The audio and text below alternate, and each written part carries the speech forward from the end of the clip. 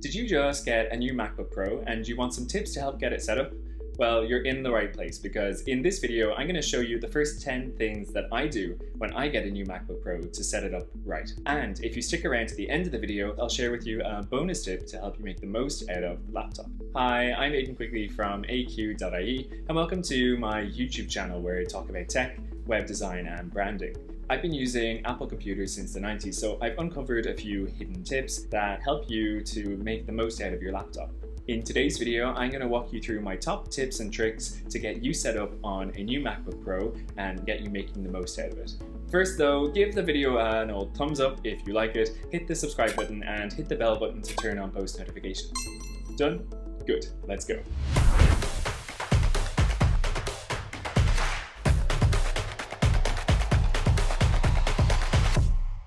So the first thing that I like to do is to do a software update just to make sure that there are no outstanding software updates that need to be done and that I'll get the best performance and security out of my new purchase. So to do that, I would go to the Apple menu, then down to System Preferences and over to Software Update over here.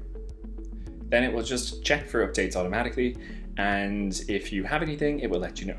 You can also set whether you want updates to be downloaded and installed automatically. It can install macOS updates or app updates from the App Store automatically as well, so you get to choose which of these you want to. I prefer not to have the macOS updates install automatically in case I have some projects open that might need to be saved or whatever, so I just have that unticked. The second thing I do then, still in System Preferences, is I go to Security and Privacy, then over to File Vault, which is the second option here, and I turn it on. So you have to click to input your password so that you can turn it on.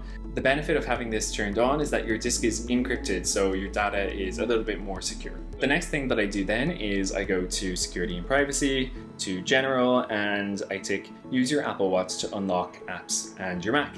So this allows you to, when you're wearing the watch, if you're within a foot or two when you wake it up, it will automatically unlock, and this saves a lot of time every day, especially because I like to lock my Mac when I get away from it. This is very useful, and also one of the reasons why being in Apple's ecosystem makes a lot of sense. If you have an Apple Watch and an iPhone and a MacBook, it all just kind of works really well together. And that's one of the best features of having an Apple Watch. So the next thing that I do then is I change the trackpad speed to be faster.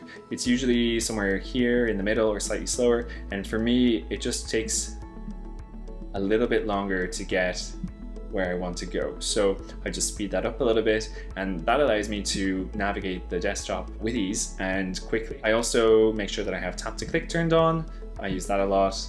And then as well, I just turn on all of these. So scroll direction, zoom in or out, smart zoom, rotate, and then more gestures. So you have these kind of app expose, the one that shows the desktop, mission control, launchpad, all of those. The fifth thing that I do when I get a new MacBook Pro to set it up is I go to the displays and I create a color profile called calibrated. Hit calibrate here.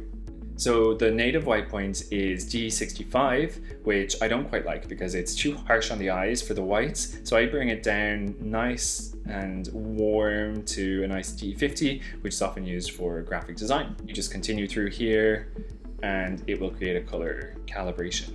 Then the sixth thing that I do is I set up hot corners. So you have these gestures in your trackpad if you use a trackpad, but for those who maybe use a mouse or they don't like using the multi-touch gestures, you can just go to mission control here and down to hot corners in the bottom corner and then set these up as you like. So the one on the right, for me, the top right shows the desktop, the bottom right shows the all windows, no matter what the program. The top left shows the application windows, so if you have multiple Safari tabs open, you can then see the different tabs, and then the bottom left one does the lock screen. So then you can just log back in by touching Touch ID. So the next feature is one that's kind of hidden away in accessibility. So you have to go to accessibility and you go to zoom and click this, use scroll gestures with modifier keys to zoom.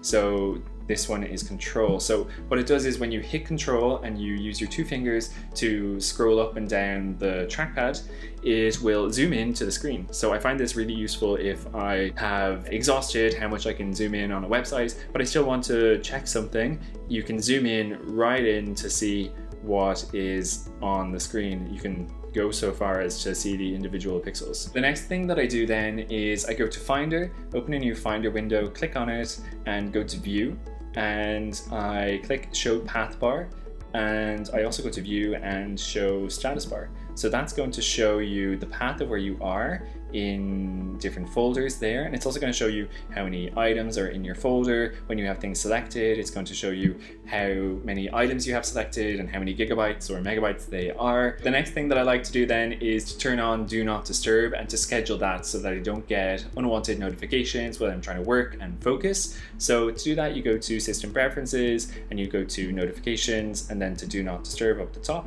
and you can just schedule when you want to be when you want it turned on here. So you go 2200 until 7.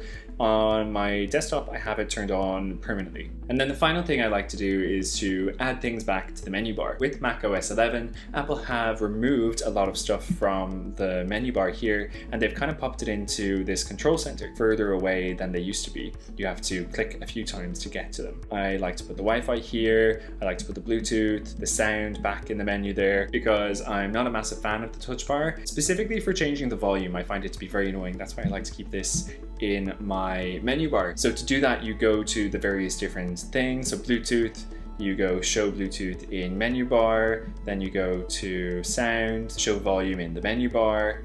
Same for the network, the Wi-Fi, Show Wi-Fi Status in the menu bar. You can also put the display up in the menu bar, show mirroring options in the menu bar when available. One of the other things that I like to do, and this is the bonus tip that I was telling you about, is I like to add different fingerprints to my Touch ID. So I actually have 3 different fingerprints for my Touch ID. So I have my thumb, my forefinger, and my other forefinger. So in case my hand is busy holding my phone or something, I can use whichever hand to unlock it. So that's something that is very useful and actually saves a lot of time having to shuffle things around in your hand if you have multiple fingerprints set up. And an extra bonus is I download these productivity apps that you can find in this video right here to help me to be more productive on my Mac.